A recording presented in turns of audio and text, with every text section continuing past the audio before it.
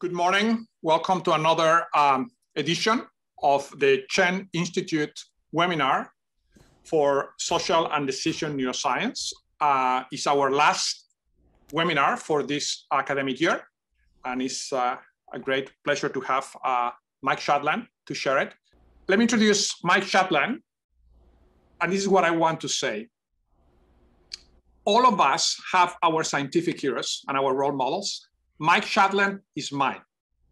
In my wild dreams at night, if I wanted a scientific career that will fulfill all of my dreams, it will be to do for humans and economic decisions what Mike has shown us can be done for perceptual decision-making with animals. He has set the standard very, very high, and I cannot wait to see what he has done recently.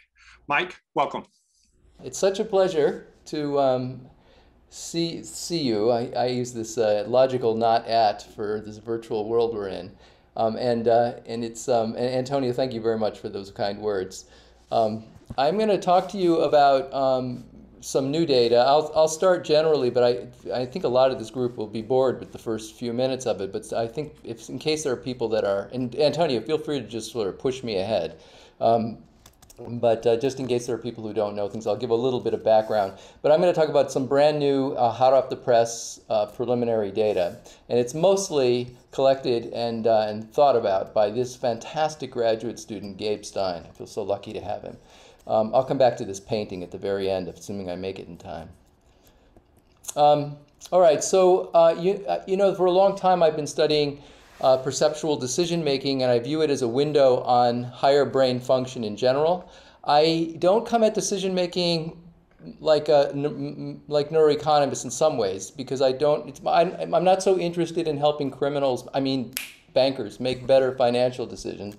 I'm interested in trying to figure out, to carve nature at its joints, or in this case, carve the brain's basis of cognition at its joints. And I think decision-making helps us do that, and in so doing, we can ultimately work, and this is why I moved to Columbia, work at a circuit level and try to understand how to fix disordered joints of cognition, in diseased brains. Okay, so that's just my motivation, but over the years, decision-making with simple perceptual tasks has given us some insight into how the brain performs inference, how it integrates from multiple sources of evidence or accumulates them in some cases, how it trades off speed and accuracy, how it assigns confidence to a decision, how these parts of the brain also direct attention, how the mind can change after committing to a decision, and very recently, why thoughts take time. It's because you can't do two decisions at the same time, and I'm not going to talk about that today. I thought I would, but maybe it'll come up in the Q&A, in the discussion. Okay, most of what I'm going to talk about today concerns the integration of evidence and the termination of it, which controls speed versus accuracy. So we use this very simple perceptual decision task, and I don't know how clever it was of Tony Movshin and Bill Newsom and Ken Britton to design this task, but because they were studying motion perception, and that's actually my start as well. And but in every perceptual model, there is ultimately a decision phase where you declare your answer, and so it turned out to be a great way to study decision making. So the monkey or human will decide the net direction of these flittering about dots. There's something special about this particular kind of dots. Nothing lasts, they're limited lifetime. And it's as if you're just, the judgment is which way is the wind blowing the snow effectively, because it looks very random. This is actually the easiest condition we ever show the monkey. I'm going to talk about the difficulty as the probability that a dot is displaced in motion, a delta t, later from the time it's first presented, versus being randomly replaced into the noise. And that's, I'll call that the motion strength or the coherence, which is the same as the probability. And so in this case, the dots are moving to the right. I don't know if you can tell that over Zoom, but the monkey can, and he answers with an eye movement to say, I think the motion was to the right. And he gets rewarded if he's correct. Now, we can control difficulty by controlling that coherence, that motion strength. We can also control difficulty by controlling how long we give the monkey to answer. But in these experiments, the monkey controls how long he's going to answer. It's a free response task or a choice reaction time task, and the monkey indicates the eye movement whenever he's ready. We like this for two reasons. It provides insight into the speed-accuracy trade-off, and also, if for a physiologist, it identifies the epoch in which the decision's formed on every trial, and that's been extremely helpful to us. Summarizing about 20 years of work, what we think goes on is that the random noisy dots from the periphery gets transduced by sensors in the eye and the visual cortex and the extrastriate visual cortex into a signal that corresponds to the momentary evidence for rightward or leftward. I say momentary because these are fast neurons that keep up with a changing world. They have a little information, and then they have the next bit of information that kind of overwrites. And so this might be the representation of these samples of momentary evidence, a Gaussian on its side with a mean on the positive side, meaning this noisy thing actually gives mostly, more often rightward evidence than leftward evidence. And the idea is that neurons with longer time constants we usually associate them with working memory, but they could also perhaps reflect intermediate states, the computation of accumulation of these momentary samples of evidence. So the accumulated evidence might on a given trial look like this random walk, or I'm going to call this a diffusion path, and until it stops with enough information to choose right. It could have stopped here, and it would have been enough information to choose left.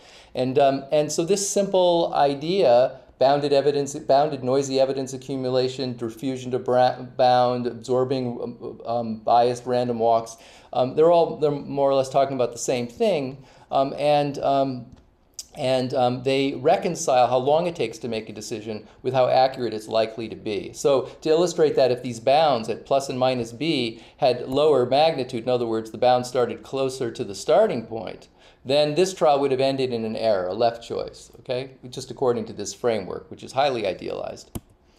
Okay, so it turns out that's enough, though, even though it is a very simplified framework, to explain the choices and the reaction times of monkeys and humans in this type of experiment. So what I'm showing you on the left is data from a monkey, and I'm showing you the motion strength on a signed axis so that we have strong rightward motion in the positive side and strong leftward on the very far left side and negative side, and then in between you have all the intermediate difficulties. So the most difficult cases are in the middle of the graph, and that's where the reaction time is the longest. The reaction time is the time from onset of the random dot motion to the beginning of the monkey's eye movement response, okay? And this very simple formulation has a simple analytic solution for those times, their first passage times, and we can fit them very nicely. I don't want to spend a lot of time on the equations, but I've already introduced the free parameters of this equation. One is the bound, okay, which controls speed accuracy. Another one is a constant that multiplies motion strength. That's a very strong simplification. I mean, a step towards parsimony to have just assume that this is just as a matter of proportionality between the coherence variable that we control and the expectation of the momentary evidence, and therefore the drift rate. Okay, don't think of a drift rate as a line that is fit to a random walk. The drift rate is an expectation of the momentary evidence So I mean, you wouldn't say that if you happen to get a high value then of a sample that the mean changed. You'd say that it was just a sample and the mean is what it was. But people make this mistake in the literature all the time. And there's one other term here which we're going to ignore for the most part, but you need to know it, and that is this only accounts for the decision time, which was what I'm showing you here, but there are delays before the thing starts, and there are delays after it ends before you actually see an eye movement. So the reaction time has an additional term, okay? Now, the really cute thing about this, in my view, is that these parameters, actually just the two important ones, this K and B, also control the choice function. Because remember, single mechanism is supposed to reconcile choice and decision time. And it's a logistic function with those same two parameters, now the product of them times the motion strength. And there's something kind of cool that the analytic solution of which bound this accumulation is going to end in would be logistic. And I think there's something, and we won't get into it here, but there's something deeply interesting, I think, about the fact that it's very easy to have a variable represented in, I'll show you, firing rates in the brain that are proportional to log likelihood ratios, which is what that logistic implies. Anyway, that's a prediction because we've already fit all the parameters to the reaction time, and this is where the data lie, which is not bad for just predicting choice just by measuring time.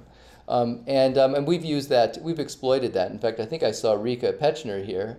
We've exploited that to calibrate Libet's clock at one point. You know, when someone tells you what time they think they made their decision, can you predict their choices? Anyway, it turns out that's not unique, and since there are a lot of aficionados here, it was Gabe during his rotation proved to me, totally against my prejudices or biases, I would say complete certainty, but I was wrong, that being able to do this as well as we do implies integration to bound and no alternative. And that's just not true. It's possible to produce this same thing and do this under the right circumstances with, say, a model that does sequential sampling and does optional stopping. That's the general class of these models. But it might just wait until an extreme value, something on the, when I showed you the momentary evidence, something on the tails of that. And that can fit a lot of data. And I believe there's a lot of that going on. And I think it's a fascinating model in its own right. Evaluate, evaluate, evaluate. Oh, yes, that's the answer. But it's not the case in our experiments. But it's amazing how much it takes to demonstrate that. We have an eLife paper on that if you're interested. And I should just say the accumulation of log likelihood is not something that that other statisticians haven't noticed to be very good to do. It turns out to be the optimal way to decide between two alternatives if you know the mapping from a sample to log likelihood ratio. And that's what Abraham Wall developed as the sequential probability ratio test. And in secret, Alan Turing actually, part of his code breaking in Bletchley Park, used that trick, and he the Bayesian that survived him claimed that, named I.J. Good, claimed that Alan Turing sort of wrote that down, essentially the SPRT in the back of an envelope. It's a fun story, but who knows if it's true. Okay, so when I was a postdoc with Bill Newsom, we decided to go after the decision variables and to think that it was possible they might be represented in the brain, again in neurons that have long time scales of their operations. And the idea was they must receive information from direction selective neurons and maybe indirectly or directly, and that they should project to the oculomotor system because that's the way the monkey answered the question, again directly or indirectly, and they ought to have long time constants, as I said, something like persistent activity. And luckily, I think I saw Richard Anderson here.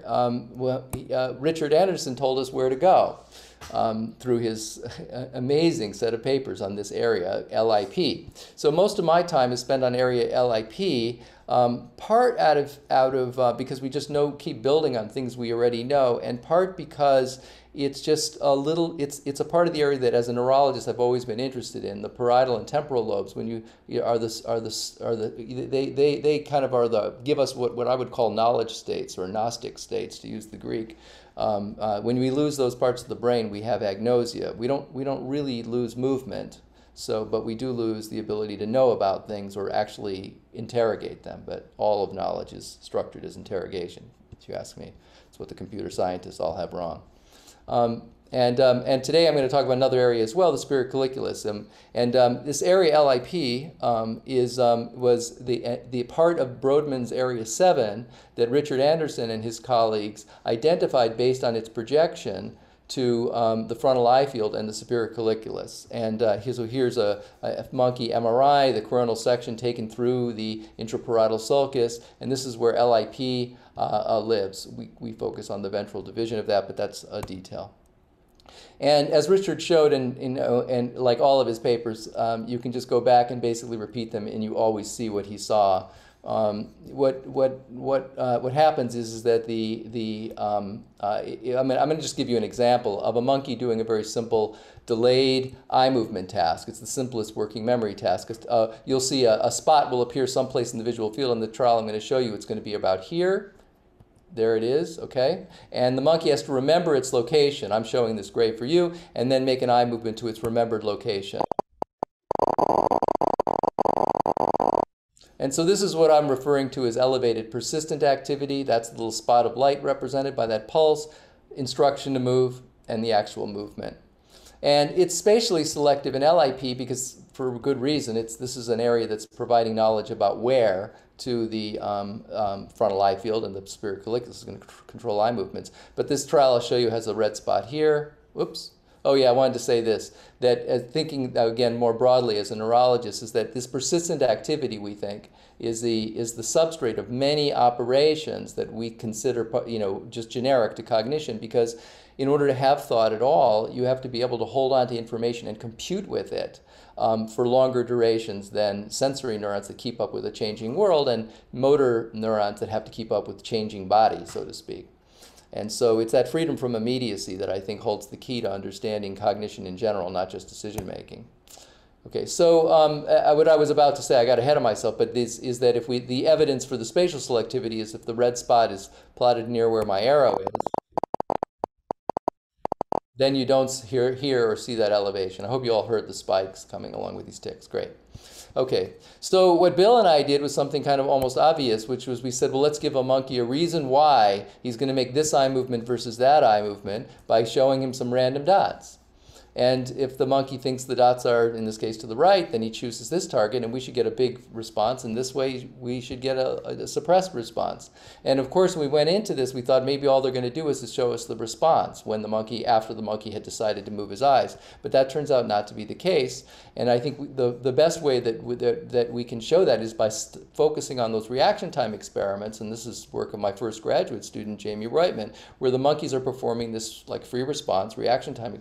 And so we can record the neurons during the time the monkey's forming his decision, but cut off our, I'll show you in a moment what happens near the eye movement, but this is during formation of the decision, and we average on that. You see that these solid trials are trials that the monkey always trials the monkey chooses the target in the response field. I'll just say the rightward target, and these dashed lines are the lines where the trials where he's going to choose the leftward target, really the target outside the response field. These are averages over many trials and many neurons. You can see that the responses are not the same for all the different motion strengths. That's the strongest, that's the weakest, that's one of the intermediate motion strengths in red. And you can see that the rate of these average rises, falls, meandering is dependent both on what eye movement the monkey's going to make at the end, but also the quality of the evidence that led to that.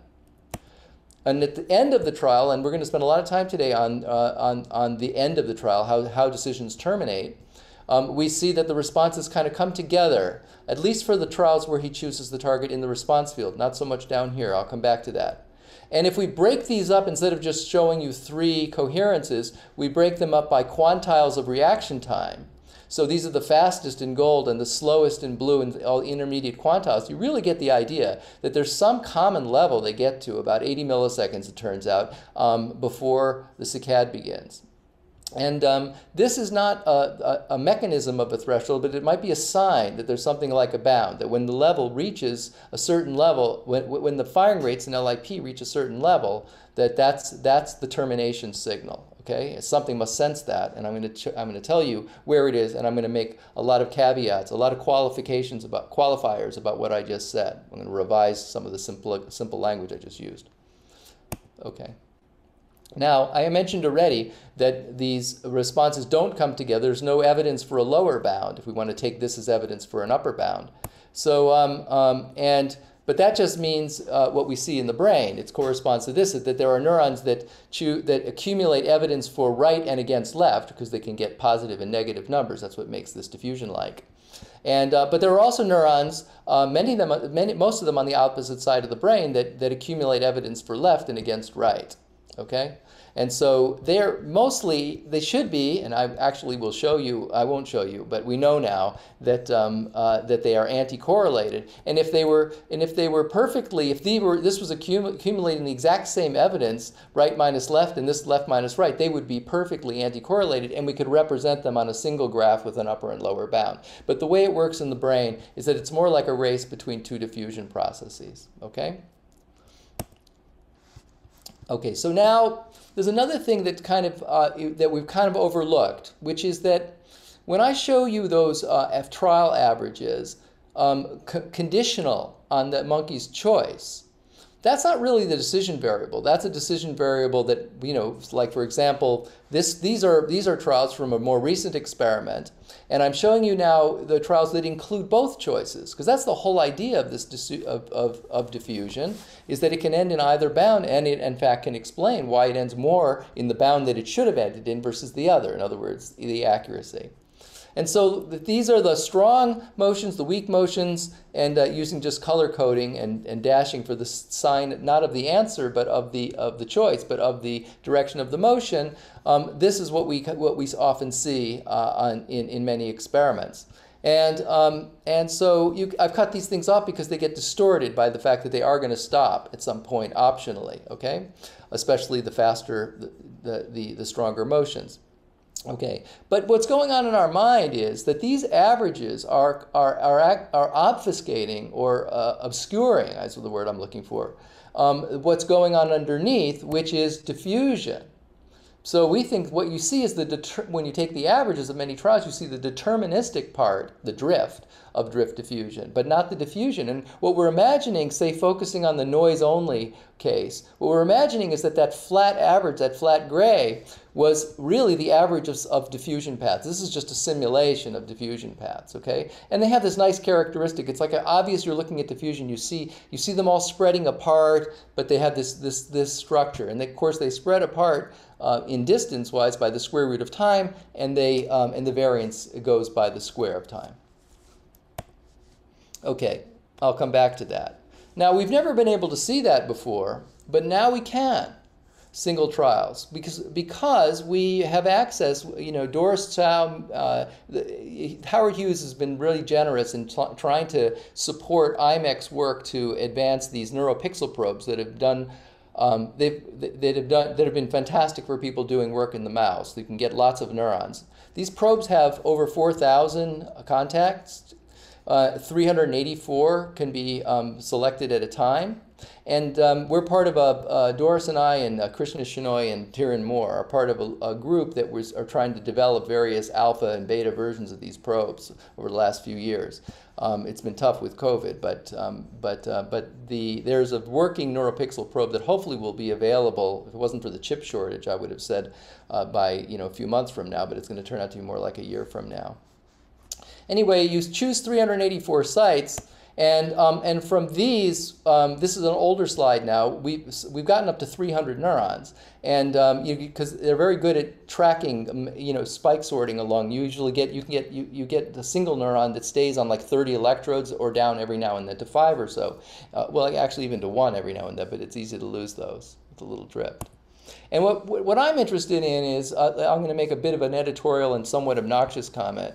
I'm not interested in taking 100 random or even 300 random neurons and decoding some property in the brain, because I think the statistician's decoder doesn't really tell us what the brain is doing. And if you want a really great example of that, you can check out this mouse paper I worked on how the mouse solves the exclusive OR problem. Just as a little case in point, if you ever want to argue with someone and say when they've decoded it, well, that's you decoding it. Is there any evidence the brain decodes it that way?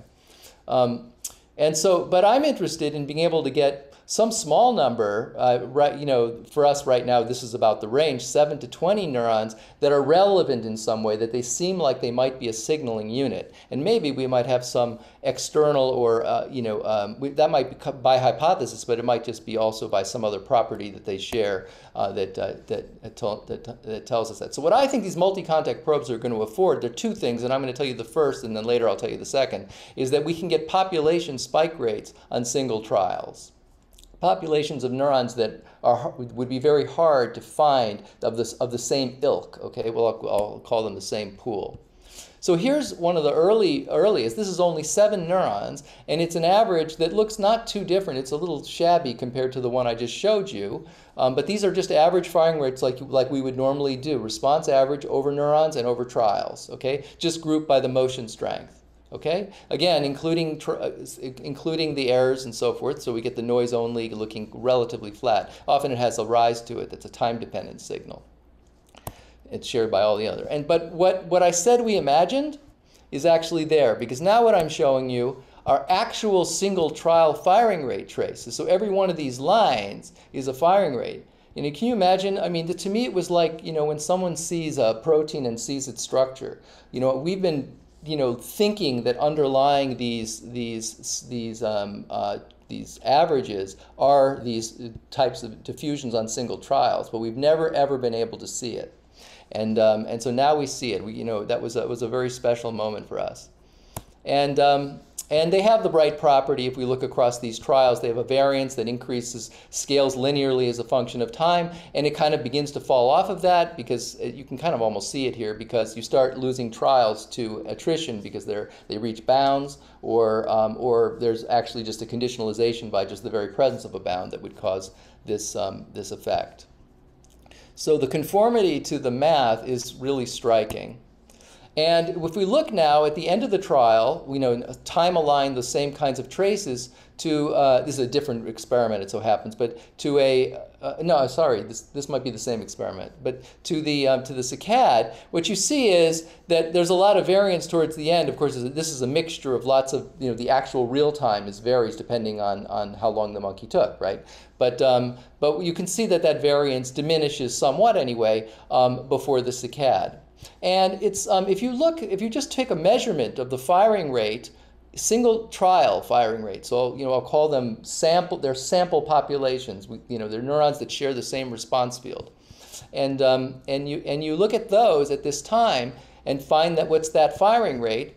The firing rate is whatever this number is, whatever 38 spikes per second or whatever. But the important thing is whether the reaction time was super short or as long as we saw, like even out to 2 seconds and further, you got pretty much the same firing rate in these averages, okay?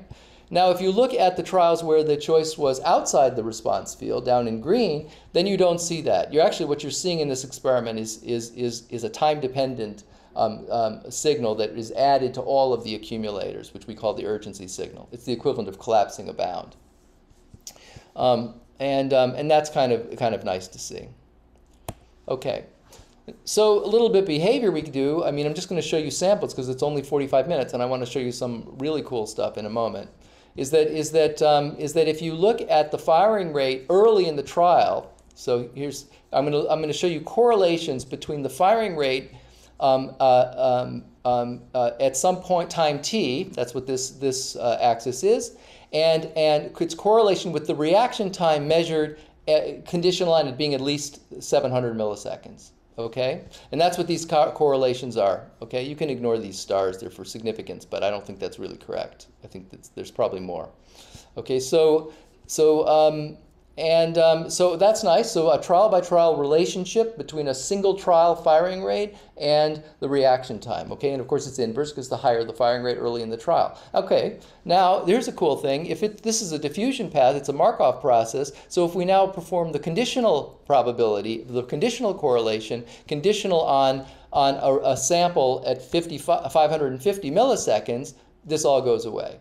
Okay, so there's blocking. Okay, and so that's consistent with the Markovian property of diffusion.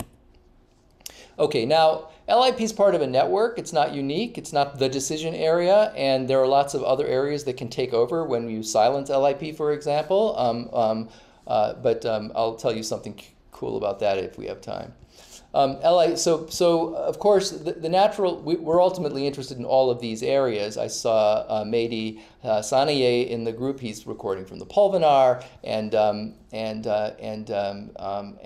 we actually, you know, Josh Gold spent a lot of time in the frontal eye field. I plan to go back there, and for reasons that you'll see in a minute. We're starting in the superior colliculus. Both of those two areas, remember, there's the projections of those areas defined LIP to Richard Anderson and his group, but the frontal eye field and the superior colliculus both exhibit spatially selected persistent activity, and they're thought to play a role in saccadic decision making. Okay, so I'm not going to tell you any more about FEF, but we're going to go to the colliculus, and I'm going to partially debunk that.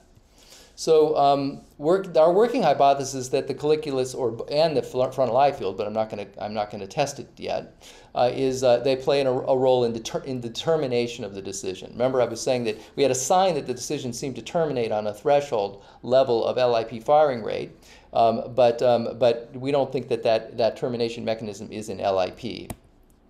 So again, we go back to these neuropixel probes.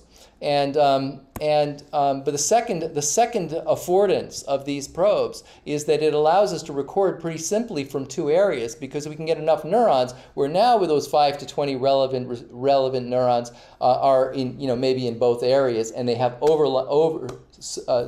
superimposed receptive fields. And so that's what I'm showing you now. So this is the recording I showed you a moment ago. That's just 7 neurons, and as I told you, I want to say that the superior colliculus at face value let me see if I go backwards. The superior colliculus recordings, again, just averages like we would always have done in the past. They look like there's a coherence and a choice-dependent effect on these responses, and they happen to be recorded at the same time as these. And you can see these, they look uncannily similar. Like it just looks like I'm just going to expand this and, you know, and just to magnify it. And it looks a lot like these traces, okay, if it wasn't for the color.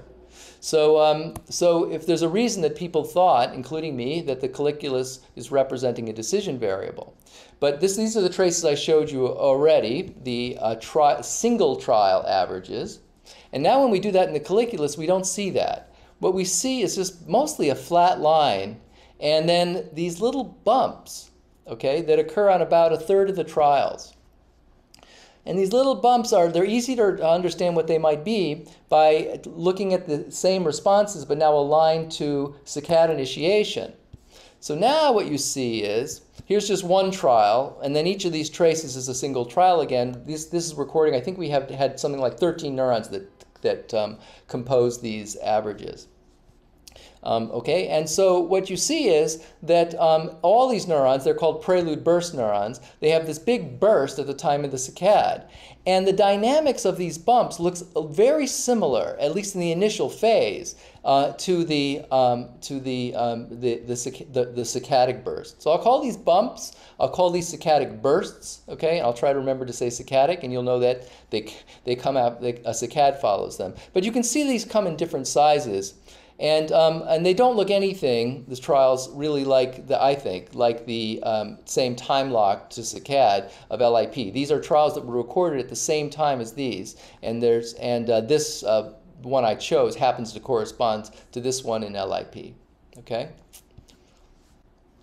Okay. If you're getting chats that I'm not being clear enough, it's a good point for me to improve the clarity. I will let you know if something comes up, Mike. Just please go. Okay, great. Okay, so Gabe Stein, he devised a simple way of detecting, a template for kind of detecting both the bumps and the bursts. They look very similar at the beginning, and he detects them here and plots them out, and he looks at their amplitude, and they're very different. There's an overlap, but the bursts are generally larger than what I'm calling bumps. So sometimes we call them premature bursts. I didn't correct this slide. He likes to call them premature bursts. I think I like to call them bumps. So here I get my way. So this is the average now of the bursts and bumps aligned to the point in time that we detect them. Okay, you could argue we should have detected them a little bit earlier, and that might qualify some of my conclusions, as you'll see in a moment. And this is the control. It involves just shuffling the time trials with no bumps or bursts. Okay, and so now, of course, we're recording from the LIP at the same time. So we can also align those traces to the time that the colliculus made a bump or a burst. And this is what we get. So we see that let's start with the bumps. Before a bump, you see this rise in activity, a change in the in increase, and it's pretty sharp when you look across the trial.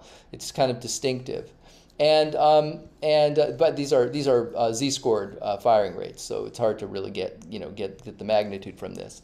And you see the same thing when instead of a bump, the colliculus produces a saccadic burst, in other words, the end of the trial. And you see that basically these rates of change, these slopes, are pretty similar, okay? And the big difference then is that this derivative detector, we might say, or this is sitting on a higher base rate, okay? And so that gives us an idea of what the computation might look like for actually performing this threshold operation. It's not as simple as detecting a level. It also involves this sudden change in the what we're thinking of as a representation in LIP of the accumulated noisy evidence. And a little bit more that kind of expands on that is that the probability of a bump is increased if the delta, that what I just referred to as a derivative, if it's larger. But let's just call it the delta, the size of that little uptick in firing rate. And this is all the data, just looking at probability of premature burst as a function of the LIP activity aligned to the to bumper burst. Okay, so it's in that case. So let's see. And another thing that makes us, I mean, this is just a correlation, of course, but another thing that makes us think this really is an interaction between LIP and the colliculus is something about the timing, but we have to be careful about that because we're not 100% sure about when the bumps and bursts really start. But also, if you take record the same neurons in a memory-guided saccade task, like I showed you in the example, you don't see bumps anymore. So we think there's something about having this random walk-looking diffusion-like signal in LIP that establishes this, that establishes these bumps. But they really are like little, maybe I should go now. Okay, so now we now think that the colliculus is the site of the threshold detector. At least that's now a working hypothesis. And maybe even a little bit about how it operates. So we did kind of the obvious thing, which is that we decided to inactivate. So we had a partner in this, Danique Jurison, who's been doing a lot of inactivation in LIP in other experiments. But here what we did is we decided to inactivate in the colliculus. There's little micro injections that we learned from Rich Krauslis, and so here's what we get. I want to give you I want to start by telling you what we expected to see, okay? Because it's not exactly intuitive unless you spend your life thinking about diffusion models. But imagine that, let's go back to the simplest one where I had the bound symmetric around the starting point, and we'll just take that as what we're thinking about instead of thinking about races. And if we make the bound symmetric, of course, the black curve and it shows no bias. It looks symmetric around 0, and it goes right through 0.5 and 0. Right? That's what you expect for symmetric diffusion. And again, these logistic functions. But the red curves represent a simulation only of making the bound, this colliculus neuron we're on the right colliculus, and this is the part of the field that we think that we have shut down with our tiny injection of mucimol. And we map it, but we map it pretty quickly, so it's a bit crude. What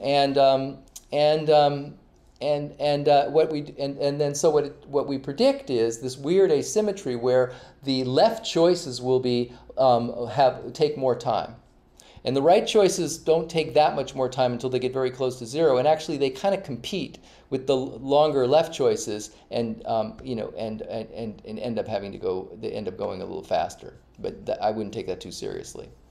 Okay. Now, the other thing is, if you look at the logistic function, it kind of looks like a shift to the left. But if you look at it, you can convince yourself, I don't know, it's a bit subtle, but there's a little bit of an increase in slope here compared to here. You can see that if you took the area of the white stuff in here and the area of the white stuff above the horizontal line between these two curves, they would be different. Okay? It's kind of hard to really see it in the slopes themselves. But they're there. Okay, so here's what the experiment looks like. I mean, that's why I'm showing you this. Is the experiment looks a lot like this, okay, including the change in the slope. So slowing down the contralateral choices and having this weird little distorting effect on the logistic in this very asymmetric way, okay? Okay, and then this is a control, the saline, and we do some sham controls as well, okay? So we're pretty excited about this because it suggests that the colliculus is in some ways controlling not just the saccade, but controlling the period of integration to make the decision, the actual termination of the decision. And so, this is just the statistics on it. That I should tell you this because I have to come clean. It's all preliminary. It's one monkey and very few experiments. But this is highly significant. The bias in the psychometric and that shift, the overall shift. But that slope is only significant in some of the monkeys and not some of the sites. Only one monkey and not others. But we think it's significant overall. But if I change my mind about that, don't hold me to it. Okay. So we're also simultaneously recording an LIP.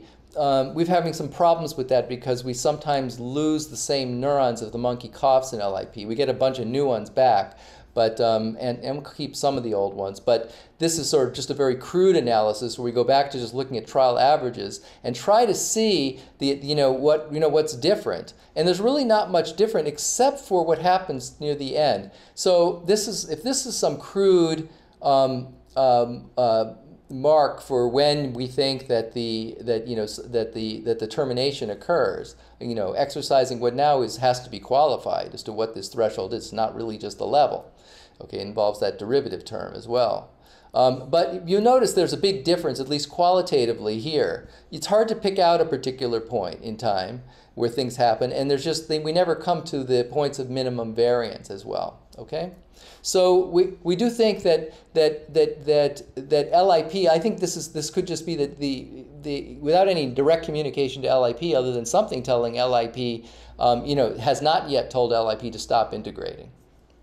So we think we've interfered with the termination mechanism in LIP2. Early days, lots of things to mine in this and several other data sets. Okay, so I'm at my final slide, but it's going to take me a minute or two to get through it. So this is, I just warning you, it's preliminary data based on very few experiments and just one monkey. But I shouldn't have said that. All the data from LIP was from 2 monkeys and several more experiments. So I'll take that to the bank. In fact, we're writing it up now. So LIP represents the accumulation of noisy evidence as predicted by these diffusion-like models. And I'll call that a decision variable, V of t. Okay? The superior colliculus, although the averages kind of give you the same impression, the prelude cells anyway don't represent this V of t, the decision variable. And I'm going to qualify that in a second in a small way. So what we see in superior colliculus is a low level of activity in the prelude cells until the burst, these occasional bumps, and this final saccadic burst. The bumps and bursts are preceded by a sharp increase in the LIP response. They're more likely, I'm not saying this, I didn't show you the evidence for this, they're more likely at the higher coherences and so forth for that reason, presumably. The saccadic bursts are also preceded by higher firing rate in LIP. And so that means the threshold mechanism is, if assuming the superior colliculus implements it, and I think we have causal evidence that it does now, that the termination is not simply a level detector. Okay, and I wanted to tell you about this mouse paper that I love by from Tiago Branco's group, where they do. I didn't see Marcus Meister in the group here, but they do an experiment kind of like the looming stuff that Marcus does, and they worked out some beautiful thresholding in the colliculus and in the periaqueductal gray. So even at the level of some of the molecular level of the transformation of input into bursts. And so we may be looking at that. How we're going to get to that in a monkey is an open question, but maybe we'll join Tiago and Marcus and do this in the mouse. And we suspect, here's the qualifier, that there must be a role. We don't have all the players yet in our hands, the frontal eye field and the basal ganglia. I mean, it's known since Hikosaka and Wirtz that the substantia nigra pars reticulata is providing tonic inhibition to the colliculus, and that gets released around the time that a monkey makes an eye movement, and it probably gets released in gradual ways. So that might qualify the idea that there's no representation of the decision variable, because we know that if we do an analysis and remove the bumps from these colliculus, we can't completely account for the ramping averages in the that I showed you before. So it would be an overstatement to say that the bumps completely explain away this something that looks kind of like a coherence-dependent change in the firing rates of those neurons. So there might be a little bit of decision variable there, but you don't see that on single trials. Okay, or we didn't. And so because this is a much broader group that's interested in much broader issues than the neuroscience of decision-making, but also decision-making per se, I just want to point out that it's relevant to impulsivity, decision policy, which I think even has ethical connotations, and I've written about that with Adina Roskies, because a policy like speed versus accuracy, and I think ultimately we're going to realize that a lot of learning is changes in policy. We don't learn by changing synaptic weights so much, if at all, and we probably learn by changing the more at the level of circuit control. And circuit control is what I'm spending the next 10 years doing, because I think it's what's missing from our field, the neuroscience field, and mainly because of what I'm now referring to as the neural network fallacy, and that is that the substrate of computation, the synaptic weights, is also the same substrate of learning and memory. That was a big mistake, and there are much to be discovered about actually the control of way circuits operate. I've told you nothing about that here, other than alluding to it probably with changes in parameters like bound setting and so forth. I'd love someone to ask me what I was talking about there, but you'll have to give me another hour. So I want to thank you very much for your attention. I guess I've now gone 2 minutes over. And thank the people who did the work. Maybe I forgot to mention Natalie, but she's been a big part of the LIP part of the puzzle, and Eric Troutman, who came to work with Mark Churchland, and he's actually working with Daniel Walpert, me, and Mark on using these neuropixel probes in motor areas in terms of context-dependent movements. I mentioned Anika Reddy, my other collaborators, and I thought I'd share you this picture. That this is I think most of you probably have never seen this painting of Magritte, a self-portrait of him trying to decide whether he's going to paint Ceci n'est pas un pipe or La Clairvoyance, and this is he's rendering his decision process, as you can see, and the answer was, of course, La Clairvoyance. Okay, thank you very much. Thank you, Mike, for some very, very interesting data. And we move to the second part of the event, which is this fireside discussion. And if you want to ask a question or discuss a topic, let me please pose a general topic or question to help me organize the discussion, just so it flows well. And just to get it started while I have a chance to get organized, Marcus, you had your hand up. Go ahead. You need to mute yourself.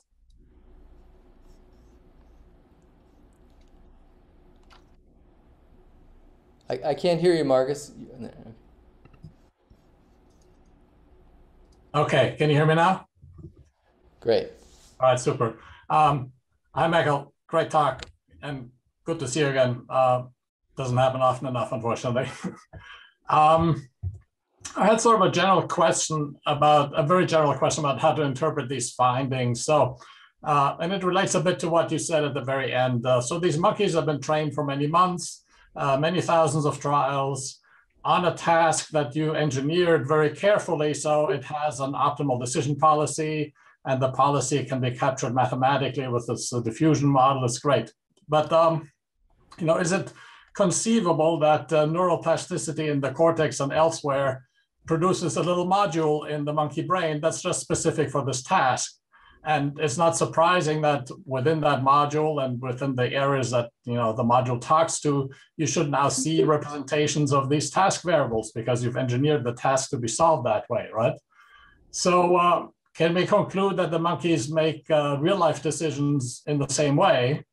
And this relates a bit to the Bronco work that you mentioned on natural decision making, and I think also to the thoughts you mentioned at the very end about how circuits get reconfigured. Anyway, it's a very general question, and I'm sure you've been asked it many times, but if you could just humor us for a moment about how we should think about this. Well, yeah. My view is it's similar to yours. I mean, the monkeys have been I assume with your view is that the monkeys have been very highly trained in this, and they've kind of encephalized something that, for example, doesn't even require the cortex in either innate behaviors or even relatively simple ones that are just part of their natural repertoire. So, but I think that when you are using, so I think this is a highly contrived test that lets us see more how our brains, not trying to, I don't think this becomes, it requires a cortex, and it requires actually, to be honest, that's actually still up in the air but I think it's pretty reasonable to assume it. So I think my view is that it's not trying to be a model of all of what the monkeys do. They don't have to integrate information in time. I think that's a very rare thing. But it tells us probably about how we integrate in time, how we assemble evidence and can route it to random places effectively. And of course, since we have language, we can actually do those routing, which is a control operation on the fly. And it's much harder for a monkey. But I think we suffer from the exact same bottlenecks, for example, in some of those controlling operations, because you can't do more than a few at a time, or even one in some cases. And so I think it's not really a model. Like all the cortex ultimately has to talk to subcortical areas, and so all we're doing is exploiting existing circuitry in the colliculus, and yes, probably finding a way to exploit it for tasks where you have to withhold your answer while you wait for more information, and probably that's what those bumps are telling us. Okay. There are, Marcos, you want to continue, or you're done with this topic? No, I think that's a good answer. I mean, that's one thing I found interesting about the Thiago Branco work is that it relates to decisions that the animal probably has never had to make, or very few times. And the sense is that circuitry is probably largely innate and pre-existing and so on.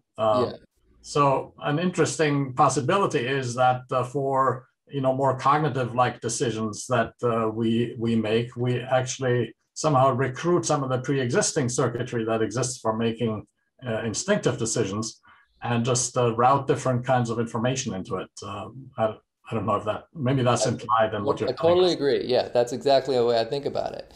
I mean, it's interesting when it's not true. Like, for example, I'm very interested in, I was very excited about a lot of the work on parenting behavior, which is, you could say, is an innate behavior. And I thought, okay, well, maybe there's a way to access those same kinds of circuits, and it could explain a lot of affective disorders or just be of interest in things like that. But, and then as I follow that work, it seems like it's not an easy, I mean, David Anderson's here, he might have a good answer to this, that it isn't a direct shot. Like there's a direct shot at the colliculus, okay, and you've shown the colliculus being used, and Tiago too, for that matter, in these behaviors that we can think of are really in the repertoire of the animal, okay, and even genetically, right? Some freeze and some run fast, depending on where they are in North America, right? So, but I think there are probably some exceptions to the ability to encephalize and sort of glom on, but it's to the existing hardware, so to speak. But I think it's a very attractive thing. It's a very biologically inspired hypothesis. It's much better than building a random neural net and then diagnosing it, okay, which is what half the field does these days. we'll get to the neural network decoding thing later. Anyone else on this topic before we move on? Okay, thank you, Mike. There are several questions related to the role of the superior colliculus on the particular task that you use. Richard Anderson, please. Very nice talk, Mike. It's good to get an update on your current experiments. I wouldn't have necessarily thought of the colliculus as setting the threshold. Other targets, as you mentioned, might be frontal eye fields or the basal ganglia. But it sounds like you're going to explore those areas as well. If you find that they're all setting thresholds, in that case, how would you interpret that? Would you think that it's somehow a network property of interactions between the areas, or do you think that the superior colliculus is the site of the decision? Well, I don't know, because we don't have that result yet. I mean, I would definitely, I think, my working hypothesis is that there are different thresholds for different things. So, for example, we have some monkeys that reach and look, you can imagine who inspired that. And they don't necessarily use the same speed accuracy threshold for both. And I think we're doing this all the time. There are thoughts that make it into consciousness, which is just the decision to report. And there are that's the deep statement actually flying by there. And then there are decisions that we make that are let us move our hand or move our eyes or whatever it's going to be. And some are less costly than others. You could say them energetically or whatever. And so they make it into our knowledge states, even if they're preconscious. And so there must be different bounds. There must be different settings. And so that means I think there's a role for a lot of areas, both doing it and controlling it. Okay, so I don't know, especially when you get to a circuit that might be controlled by different of these areas. For example, reaching and looking, are not going to project to the same part of the colliculus. Then if, as I think you're maybe postulating that it'll be very task dependent, and that different areas will show the threshold phenomena depending on the task. Is that consistent with what Marcus just stipulated, that knowledge from the cortex of cognitive are rerouted into the same circuitry? Because in that case, you would think it would always be the colliculus.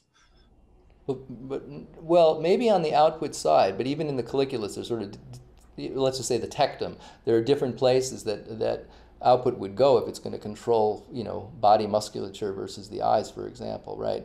So, in the end, that convergence is not something I've thought a ton about. It's a cool question, but the idea that we can route information somewhat flexibly through learning to different structures. That I'm totally hip to, because, but that is the big trick. I mean, when people do the costs of neural computation, the big cost is wiring. It's, I think we're gonna understand that we've been thinking about the ATP costs way too long, partly because half of the presynaptic input probably doesn't lead to anything anyway, but partly because the big cost is routing, and that's what takes time.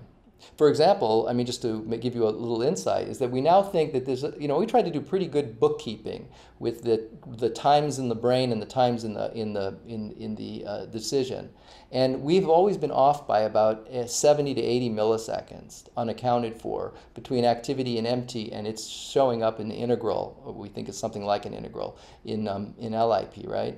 And I now think that is the bottleneck. That actually you're really sampling from what George Sperling would have called iconic short-term memory, and there's this difficulty in converting that to a signal that I actually think is a control signal. So there's a big change in the way I think about computation now, that it's a control signal that basically gives an instruction to LIP to change by delta spikes per second, where delta is effectively the content of a memory. So I think, I'm not saying I can account for the 70 milliseconds, but I think that's what we're looking at, because to explain a bunch of other new tasks we're doing, it seems like that there's a competition for what ultimately is a central bottleneck. So anyway, so routing is the issue, and yes, we can ultimately use the same output, or it may be that depending on what we're trying to address, reaches, say, versus eye movements, we would address different, but we still have a routing problem, both on the coming in part, which is what I'm focused on, and also in the going out part. Thanks. Marcin, do you have a follow-up question of this? Marcin Penkonak? Well, yes, I would like to have your point of view. Would you support the idea that colliculus is coding the result of a decision, while in the lip area the decision is getting formed and transformed into the final into colliculus, if you know what I mean? Yes, I mean it is true that what you said is all true, but it's not exclusive. So, for example, the LIP, the lateral intraparietal area, it represents also the final commitment. Because if we take a trial, for example, and we control the duration and not the monkey, and we make him wait through a delay period, then he holds on to that signal at the end, which is very stereotyped and says, I think it's to the right. Or basically that rightward choice target is the more salient of the two in front of me for an eye movement, okay? But so that persistent activity, which people would associate with working memory, I associate with in a more intentional framework with a plan of a provisional affordance, really. But however you want to interpret it, is sitting in lots of places. So it's not just, the colliculus is not the sole proprietor. It is in this task, because what we say to the monkey is when you've made your decision, indicate it with an eye movement. And, you know, with the human, same thing, they'll follow that. Oh, nice to see you, literally. Marcin, you want to say some follow-up, or you're okay? No, I'm fine. I have another question, but maybe it falls into... It's in another topic, if you don't mind posting it in the chat so I can coordinate. Mike, I want to take my prerogative as moderator and ask a follow-up question on this. So here is an alternative interpretation of your beautiful new data, inspired by previous work of yours, okay? But I think it's different. I want to know what I'm missing. How do you kill this? So the idea is this. Imagine that you're an area, let's call it the SC, that is not involved in the decision, per se, of reaching a threshold and deciding what saccade to make, when and what saccade to make. But instead, your job is to sit there. So you're a group of neurons that sits there and decides, I'm going to get a command from someone else. When it comes, the decision has been made, and my job is to initiate, communicate to everyone, to the motor, visual motor system, or myself to actually initiate the choice. So I'm sitting there, and my job, I do two computations. I keep track of where you are on the integration, just in case I have to initiate it quickly. But once that is strong enough, then I need to ramp myself up. I need to warm up. So there's some sort of self-loop cycle within that takes time. And that's why you get the two types of burst. Now, the key thing is, why does the burst sometimes go all the way through and sometimes stop? And this is where it comes from your previous work, because LIP keeps computing the derivative. So sometimes extra information comes back that tells me, no, wait, don't get all worked up and start the decision because I was actually wrong. Okay, so basically, you see what I'm saying? Now, in this interpretation, I think you can explain your bombs and a bunch of other things, but you cannot conclude that this is involved in the threshold. It's actually a post-threshold interpretation. What am I missing? I'm not sure I completely follow you, but I'll just ask you a few questions back. Does your account, this alternative account, does it accommodate that the level in LIP matters, that it's the level and that derivative? Yeah, okay.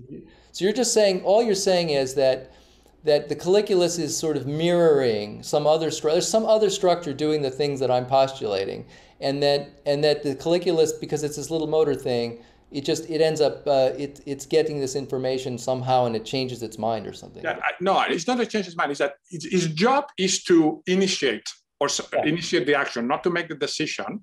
But to do that, it needs to, once it decides it's time, it needs to wrap itself. That's why it takes time to go over the bump. But it also wants to be prepared, so it kind of pre-warm the motors, pre-warm the circuit as a function of what's going on in LIP and other things. That's why you see the initial ramp, the initial ramping up, just like in LIP, the separation. But the key thing is, once it thinks it has to go, it initiates the bump. But the bump takes time, so it can be a stop if new information from LIP comes. before it has actually initiated the saccade. Yeah, I don't know. I think you'd have a hard, first of all, I do like the idea. We're on the same page in terms of thinking about this sort of recursive, explosive kind of mechanism within, and it'd be fantastic to understand that's the kind of thing that Tiago's after, but Tiago Branco. So that part's fine.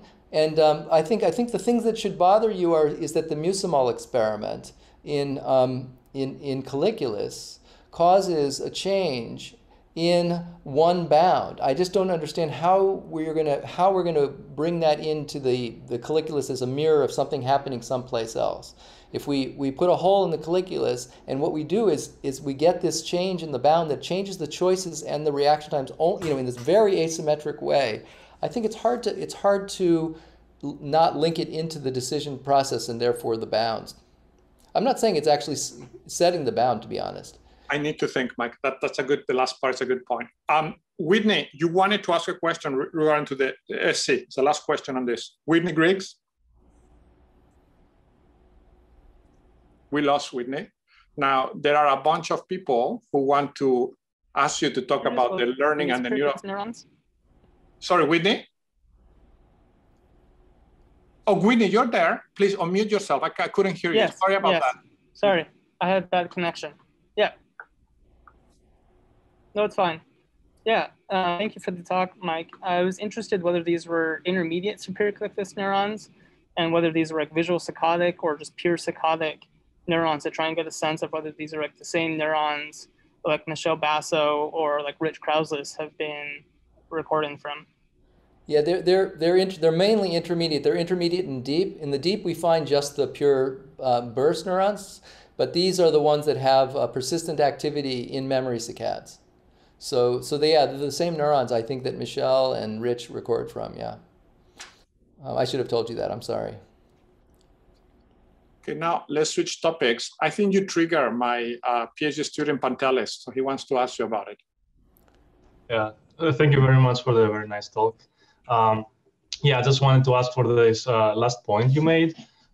You seem to suggest that, neural net-like changes is not everything, it does not explain everything about memory, and kind of suggested the network switching mechanism. So I wanted to hear your thoughts on that a little bit in more detail, and how control could be implemented, if not via learning, then maybe through dynamics. Yeah, I think I'm going to continue to take kind of cheap shots here. So, having said, like, I'm super positive about theory, and some, I interact with people I love to argue with, and it's all very all in love and respect. Okay, so just but I like to be a little bit funny and obnoxious. It's just in my blood, I guess. But it's not that you cannot get random neural networks and interactions between them to create control-like processes, create hierarchies and stuff. And in fact, I'm fascinated by those mathematical models, but when we, math in some ways is just a tool for us to understand, help us make predictions, and also in some ways it's a metaphor. We know that the neurons are doing biological things. So I mean, this is the big problem with the Bayesian brain. Yeah, but we don't want to digress into that. But my thought is that and this is the cheap part of the answer is that we don't know. There's a lot that lives in the darkness of biology, because the world has gotten consumed by Hopfield nets and all of its progeny, and it is so powerful that we don't look. So we don't understand what apical dendrites are for. We don't understand how dendritic branches are selected and not selected. We don't understand what all that calcium signals are doing. We don't understand what most of the neuropeptides are doing. And when we understand that stuff, I bet you we'll be able to have like less embarrassing answers to our friends who ask us how the hallucinogens work and stuff like that. It's because there is a firewall between, the cognitive scientists have had it right. There's a firewall between control and processing. So that's the point of view that they take. But the neuroscientists don't do that. Could you unpack these words, firewall between control and processing, just for the purpose of helping everybody make sure we understand exactly what you mean?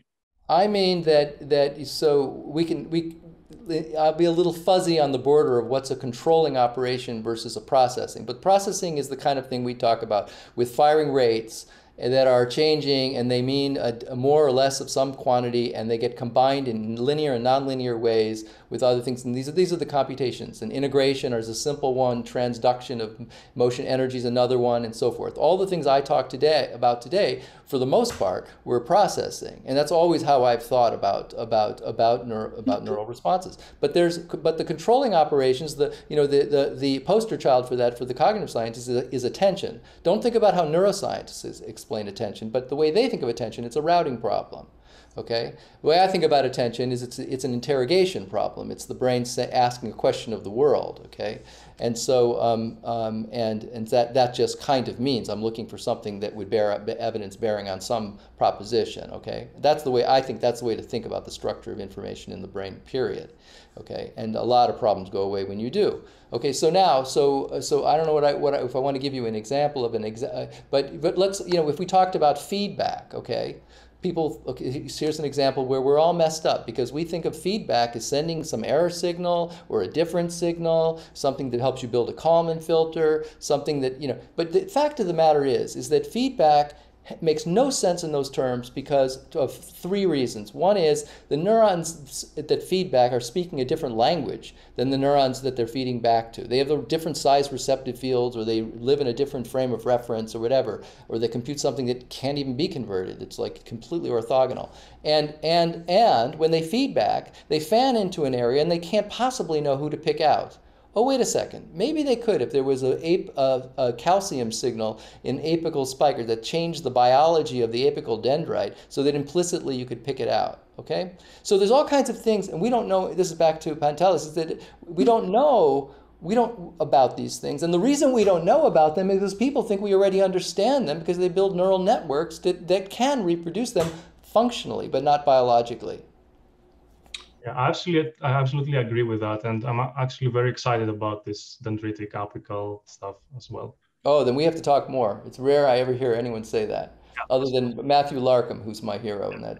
Yeah. Mike, but to finish this particular subtopic, and again for the purpose of educating all of us, can you suggest one review to read in these views that you are discussing by you or by someone else? People that I think have thought hard about this and pushed for it, and they pushed for it in different ways over the last 20 years, is just the people that have been interested in dendritic computation. There's a lot of stuff that was wrong. Dendrites as massive computers. That's your colleague Christoph, or maybe he's not your colleague anymore. But I don't know what he thinks about that anymore. And for a long time, Bartlett Mell was in that category, okay? But he's not now. I think he thinks about dendritic control of the way the circuit's going to operate. But I don't know a review that Matthew Larkham's written. I would just read a ton of his papers, because every one of them from the very beginning about you change an active conductance in a dendrite, and you change in a basal dendrite, and you change the way the whole neuron computes. And that's how I got to know him, because I thought that might generate to how the whole circuit computes, and that's where this, what I call the circuit configuration problem, comes from. Thank you, Michael. Before we change topics, there is a very closely related question by Homero. Homero, are you still in the line? I'll give you a second. Hey, yeah, I think it's just a kind of a follow-up. So there's this paper in 2018 from actually the lab that I was at a few years ago. So where they proposed an algorithm to do gain modulation to control movements. And when you made your comment about not using just synaptic plasticity to control the brain, I remember of that paper and wondered if that was what you were talking about. Now you talked about dendritics, but is it? Yeah, I think you already answered the question, but yeah, if you want to comment a little bit. I'm glad you brought that up. I don't know the paper you're talking about, but in case it helps, it's Stroud. It's from the Bogle's lab, Nature Neuro, motor primitives in space and time via targeted gain modulation in cortical networks. In case it helps. Okay. Well, but I just want to say a more general thing, because I'm not going to be able to say anything specific. But it's that I don't want to say that synaptic plasticity doesn't matter. It's just that there's a kind of a firewall between the operations that probably are happening. I don't know about basal dendrites so much, but but I would say far from spike generation in the soma, and there's a whole biology going on in layers 1 and 2, the first 100 microns of what people always call it layer 2, 3, that is all about getting information. Often it's long-range feedback if you're thinking about those layers, and changing the way, doing something with the way the circuit changes. I mean, this is, I don't want to get into our mouse work, but if you read my paper with it's Zheng Wu, he goes by Herbert, and it's a collaboration between Richard Axel and me, a few other authors. And but if you read that paper, it seems to be about delayed match to sample, and we kind of make it clear that it's also about exclusive OR, but it's really about context-dependent changes in the way a circuit operates, and that's why I did this thing, because we see that happening every day in the monkey, but we don't know how it works because it happens under the radar of spiking, So, and that's what I mean by the firewall. It's not a perfect firewall in the brain. I mean, there are, attention does change the way that neurons fire. I'm not arguing in any way with the data, but I think we should think differently. And when we do, the same synaptic plasticity mechanisms will be at play. The beautiful work that goes down to biochemistry, will undoubtedly be at play. And so it's not like we haven't benefited from the science, especially the biology side. I'm not so sure about the neural network side. Thank you, Michael. Let's switch to another, I think, big topic that will be of interest. John O'Doherty, please. Hi, Mike. Thank you for a great talk. Yeah, I just wanted to maybe push you, because you mentioned something about the redundancy in the decision network, and you alluded to some data suggesting inactivation of LIP may not produce behavioral deficits necessarily on some kinds of decisions. So I was wondering, you said you had something to say about that, an update on some new data. So I was wondering if you could kind of elaborate on that question. Sure, yeah. I mean, so you can imagine that we've also done, almost as a comparison in this experiment, mucimol in LIP. And what we see is a change in a bias for the most part, and a subtle change in even the slope of the function in some experiments, but not all. But the interesting thing about these inactivation experiments in cortex is that they're not long lasting. There's a compensation that occurs. The cells are still silent, but behaviorally you see after about 400 trials the effect's gone. And when we've done experiments like that, we've also done a whole set of experiments where we do mucimol and dreads, different monkeys. We map out where is all of the information, because we always think that maybe one reason you got a small effect is that you don't have a clustered organization of the cells, right? We take advantage of that in the colliculus, right? And we take advantage now of these electrodes that can sample from tons of neurons to get like all the cells in our field anyway that are relevant. But when we make a lot of injections, either of the virus for the dreads or of the mucimol for in the chemogen, in the pharmacology experiments, then what we see is the same kind of thing. We see the main deficit, which is trivial really, is a hemi-neglect. And the thing that's always bothered me are experiments where someone finds a hemi-neglect. I'm thinking of a specific paper now, but where someone finds a hemi-neglect in some control, and then they don't find any evidence of that in the decision. And that always clues me that they are not really, the monkeys from their perspective aren't making difficult decisions. That's the way I think about that. But another possibility is that they're just getting very fast compensation. And I'm really interested. I have a whole side of the lab now that's going to start studying compensation, because I mean it's bad news for causal neuroscience, but it's really good news for something potentially therapeutic, if you think about it. So I'd like to understand how that works. And there's it seems very different about inhibition and excitation. Just to follow up, I mean, do you think that in the monkey preparation, where there's been a lot of training, that that you tend to see much more rapid compensation because the circuits are kind of, these processes are kind of really baked in with overtraining? Do you think you would see less compensation with less training? You couldn't do the experiment, right? Because the monkey needs to be trained to do it. And and by the way, I mean, people keep thinking these monkeys, I hate when people say overtrained, because the monkeys, they pick up the task pretty quickly. I mean, a good trainer gets the monkey doing the random dots in 5 days or something. It takes me 1 day to train them on that memory saccade. They're pretty smart. And And but what you have to do is you have to get them like to do threshold psychophysics, and we'll have to work really hard to do the difficult cases, and be able to do them with geometries that you can't anticipate until you have a neuron. So they have to learn where the dots could be in different places, the targets can be in different places, and stuff like that. And they have to learn all that. So that's what takes a long time. That and getting down the thresholds. The fact is, humans, when we do human work, they take a few sessions before they get down to asymptotic levels. They never start, let's put it this way, at their asymptote. So I don't know about that, but I'm definitely, I think it makes sense if they're less well trained, or if they're less trained, then sure, they might compensate faster. It'd be something worth looking at. Thank you. Marcin wants to revisit the superior collicular and LIP relationship. Go ahead. Yes, I'm sorry. So the question is, if we say that, or if we kind of imagine that the lip area is projecting to colliculus, could the bumps be the result of high firing in some subpopulation of the lip, whereas bursts are simply, activated when the whole population of the lip, or a bigger population of the lip, is active, or is firing with high frequency? Yeah, we can't exclude that. I mean, we'd have to say that there's a correlation then between if we look at that difference between what preceded I did time-aligned LIP